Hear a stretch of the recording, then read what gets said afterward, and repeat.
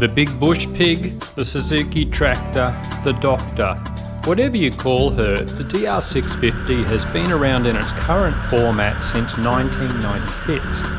And Suzuki thinks the design is so brilliant, the only changes made each year are colour and graphics. Or they think new stickers will fix the suspension and other major design faults. Who knows? We have had a few DR650s over the years for motarding, dirt riding and adventure riding. And we reckon for the money it has to be one of the most flexible platforms around to customise just the way you want. Almighty DR, bestow your blessings upon us.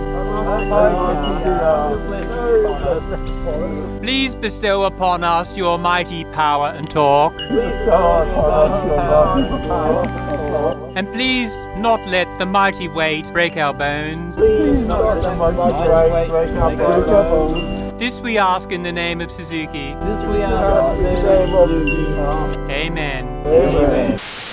In this series, we'll be working with full-force racing components on the Sunshine Coast in Queensland to gradually transform the suspension in several stages to suit various budgets.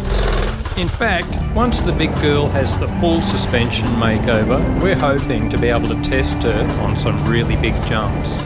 We will also be looking at things like de-restricting the engine, reducing weight, fixing those ergonomics, tyres, getting a good fuel range, protective gear, and generally setting the bush pig up as an adventure bike. First up, we want to establish a baseline for how the DR650 performs, so we took it out for a bush bash. Like she's heavy. Off the showroom floor, the DR650 is fine around town and doing easy dirt roads. The suspension is far too soft and underdamped for anything else, which we found out quickly. The stock suspension, whoa, is every bit as bad as I remember. Oh God, it doesn't handle jumps, and I actually broke my foot years ago, the stock suspension, because she bounced out of control over a jump. Oh fuck, this is ridiculous. It's bad. Oh fuck, fuck. Fuck. Fucking hell. She bounces out of control all the time. Even on the road, the front end dives alarmingly when you apply the front brake. In the dirt, it becomes a nightmare the harder you push it. The front forks are the old rod design, invented about the same time as the dinosaurs. So we'll be focusing on these a lot, as well as the rear shock as the series goes on.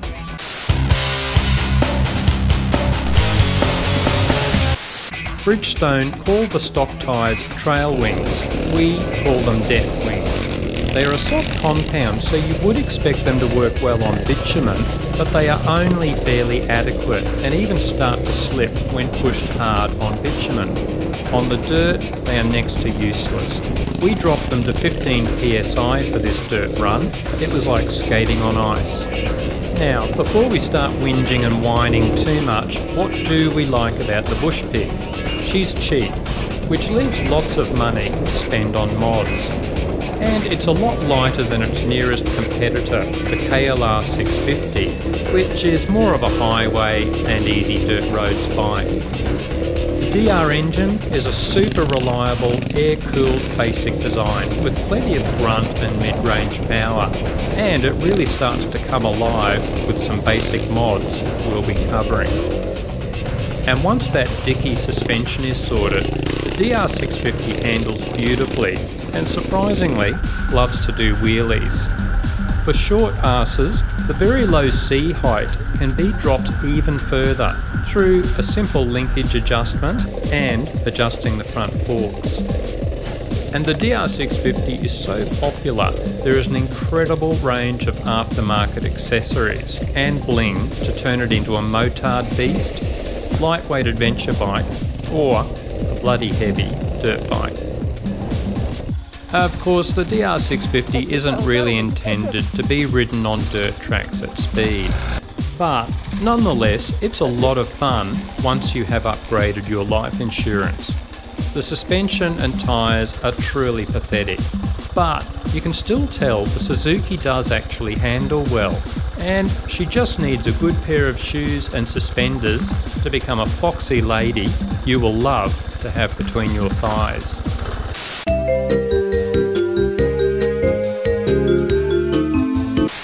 First gear, ridiculously high. In fact, with that tractor-like engine, they could have spread the gear ratios a bit more. A lot of guys drop one tooth on the front sprocket, which works well, although the DR can just get a little bit buzzy at highway speeds. But I can't see Suzuki making any changes to their gear ratios, and for everyday riding, the standard gearing works fine. I like quiet bikes, but the DR is almost too quiet.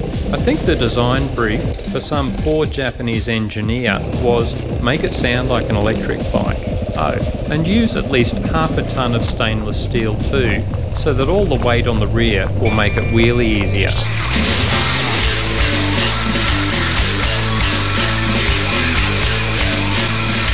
As you get closer to highway speed, it gets hard to know which gear you are in because you just can't hear the exhaust note anymore.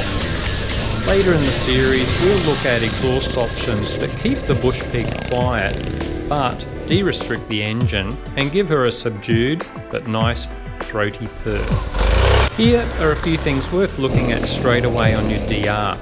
The bike comes with safety switches on the clutch and side stand. The engine won't start till the side stand is up and you've pulled the clutch in. These switches can and do bugger up. My side stand switch failed when my last DR was only 6 months old.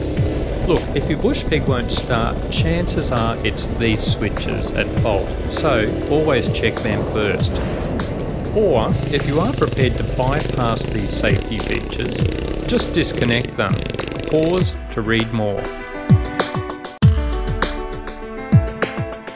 The ergonomics of the DR tend to be crap, especially if you like to stand on the foot pegs, as the triple clamps push the handlebars back toward the rider too much.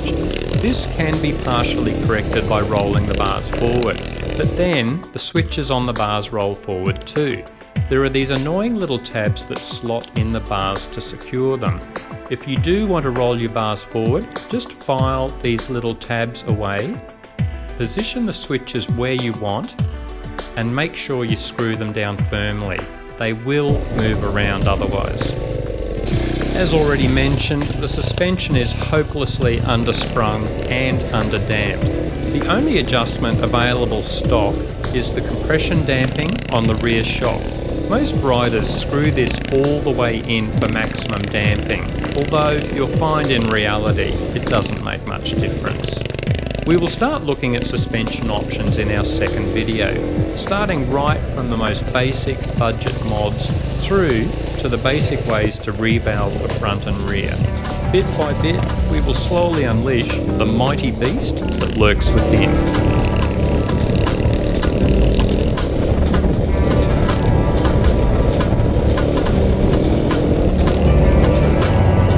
As we've already said, our relationship with the big girl goes back a long way, so feel free to look at these vids of our previous bush pigs. See yous around.